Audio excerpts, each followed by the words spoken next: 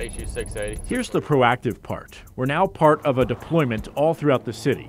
And in this traffic stop, police pull over a car full of teenagers, which undercover detectives had been watching.